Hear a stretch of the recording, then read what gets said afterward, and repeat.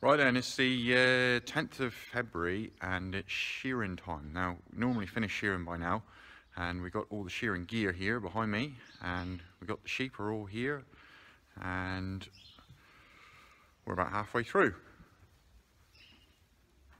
As you can see, they're not all done. We've been shearing for about 5 or 6 days, and you're looking at the shearer.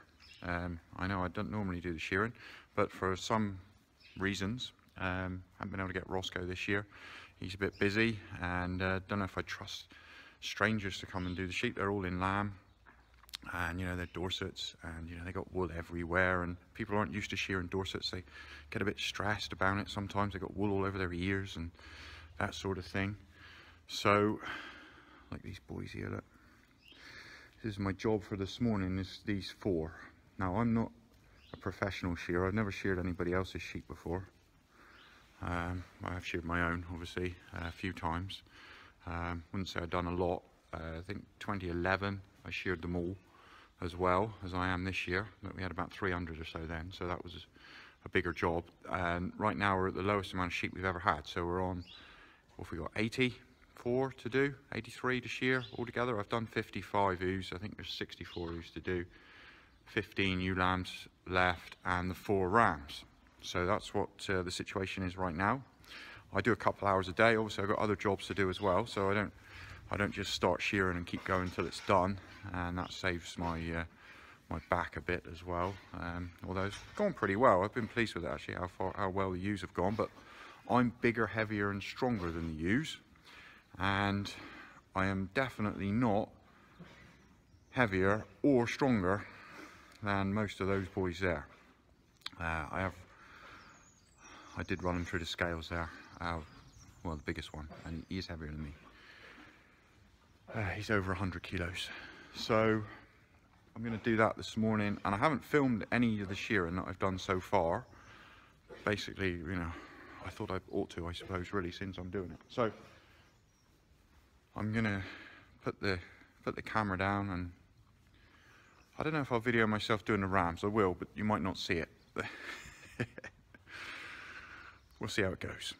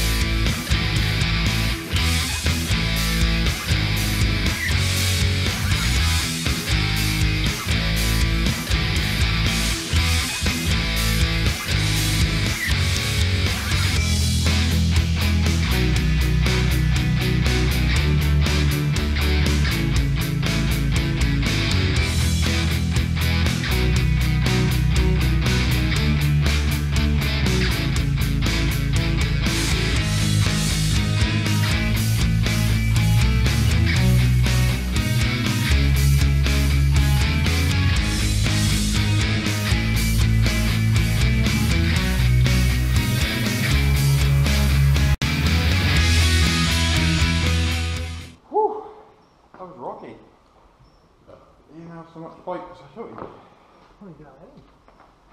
Yeah, a little, but not a lot. You're gonna Oh, what am I doing now? Even Roscoe can't shear Clarky without me holding it.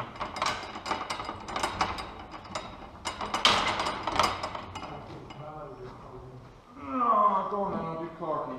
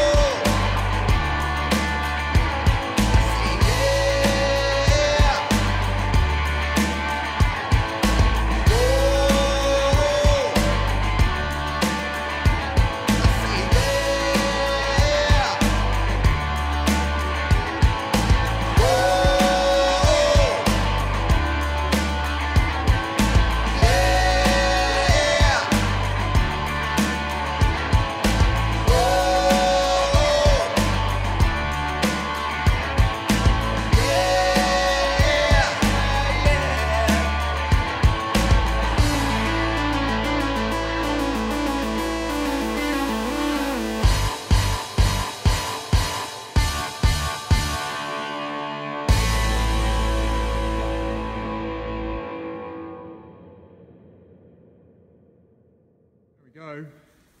Boys are done, and they're back in the pen now. They might fight a little bit because they smell a bit different, so they don't really know who they are. They won't be able to smell who's who, and they'll all think they're the boss again.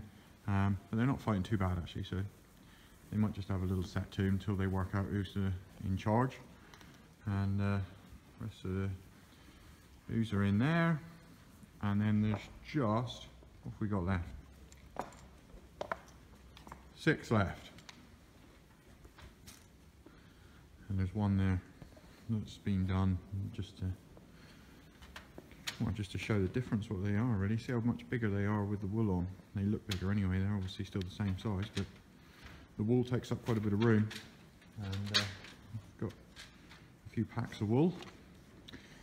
Anyway, I don't know how this is going to work, but I've now strapped on the head camera, and I don't know if it's going to come out, but I'm going to give it a go and try and shear some with a head camera on until the battery runs out anyway. So we'll see how that goes. Right, I think it's switched on now. That probably helped, wouldn't it? Okay. Try again. Luckily, well, I don't know about luckily, but not looking like I'm going to run out of sheep anytime soon. After I've done these 6, still got 15 ewe lambs to do as well.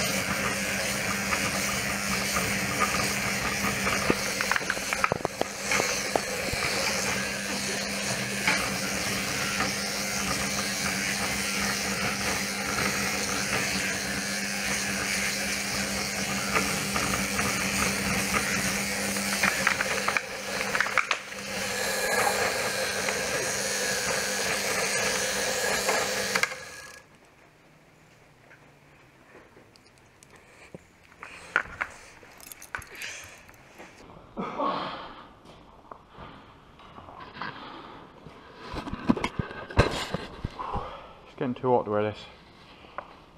So that's all the ewes, they're all sheared. And now we've brought the ewe lambs in to the shed. There's 15 of those, that's all I'm going to be keeping this year.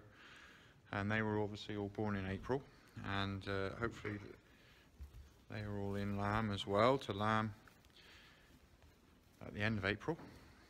So just over 12 months old. And all the ewes are now tucking into a fresh bale of hay. We've split out some of the thinner ones, put them up in the other shed onto silage because that's better feed. And none there that are too thin, they're just a bit thinner and they need to put on a bit more weight, whereas these are pretty much, they'll put on a little bit more, but we don't want them to get too fat, and they will when we turn them out to grass. When we get to March, if we turn them out on too much grass and they're already in really good condition, then they get fat and they get really big lambs, and we can have problems that way. So we'll keep them on hay. We might give these a little bit of silage as well, but they'll mostly be on hay, and the others will mostly have silage with a little bit of hay. And the boys here, Rocky. So the boys, they'll be going to their summer, well, spring pasture any minute now. Give them a couple of weeks, I suppose. Indoors, better way. Haven't got any wool, keep them warm, have you? So there we go. I'm not sure what that footage came out like, but it'll be on this video earlier on if it's any good. And shearing's done for another year. Well, will be tomorrow once I get this lot knocked over. See you directly. So I'm not sure if I made this clear, but I'm not actually a professional shearer. I'm the farmer. I own these sheep, and I've got the wool off of them the best I can. I have shorn sheep before, but I've never been trained how to do it. Just thought I'd have a go. Well, about 20 years ago I thought I'd have a go, and I wasn't very good at it, but after doing a few I gradually got better, I think. I mean, I'm not awesome at it, but they haven't got any wool on them, have they? I probably took a bit longer, well, definitely took a bit longer than a professional shearer, but also I got a little bit less stress than a professional shearer probably would have done doing my woolly eared sheep. And they're all in lamb, and hopefully they're all still in lamb, and the wooling worth a lot anyway. So if I did a few double cuts or reduced the value of the fleece because I didn't do it properly, that isn't the end of the world.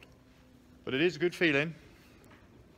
It's a lovely feeling actually, to know that you can do all the jobs yourself and get it all done, even though I would have rather somebody else did it on this occasion. But there we go, it's done, and I can say I did it.